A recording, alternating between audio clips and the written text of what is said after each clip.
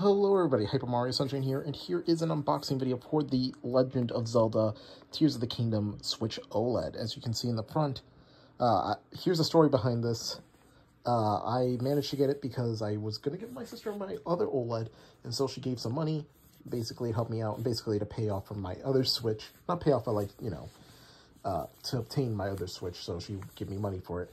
But, yeah, so this is the OLED Legend of Zelda edition. It has like a nice yellow, not yellow, it has a nice golden like, you know, outlining and whatnot, a little few symbols here and there.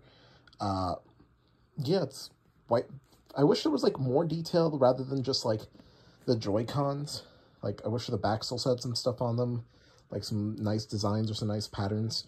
I feel like they could have gone for some green on the dock as well. It's kind of like the Joy-Cons, but yeah, it feels a little, the dock itself feels a little too similar to the regular dock, but otherwise, the Joy-Cons look really nice. I remember getting the Joy-Cons for the, for Skyward Sword's release, the limited edition ones for that, and I still have them.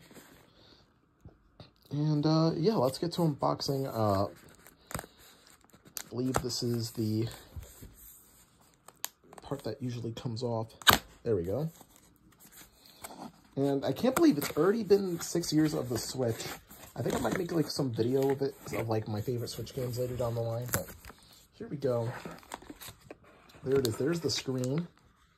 And I'm going to be transferring all my save data over to here and also putting in my SD card, because I'm not giving my sister a 1 terabyte SD card for free.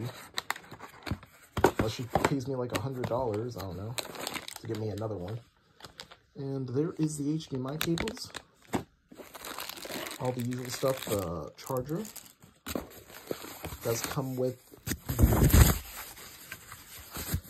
excuse me, it does come with the Joy-Con. I wish this was like stylized as well to be like it, but to be like the Joy-Cons in a way.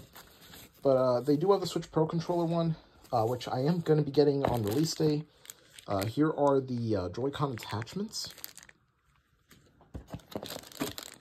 They have like a nice gold and white dotted pattern going on these. I wish there were some green though. I feel like it could have used a bit of green, because I feel like those colors would go well overall together. And lastly, the dock itself. And okay, here we go. It has a nice sleek front. Look at that! Wow. Is there anything in the back? There are a few little like patterns there, but otherwise doesn't really have anything else. But I would have liked to see some greens, maybe in the back. It would have feel like it would have definitely feel a lot better, especially since the Splatoon and the Pokemon ones looked really good. But yeah, I think that is about it. And obviously, I will be transferring over my data onto this and giving my sister the other OLED. But yeah, there's the unboxing video. A little bit messy, but yeah, this was pretty exciting to open up, and thank you all so much for watching this quick unboxing video for the Legend of Zelda Tears of the Kingdom OLED.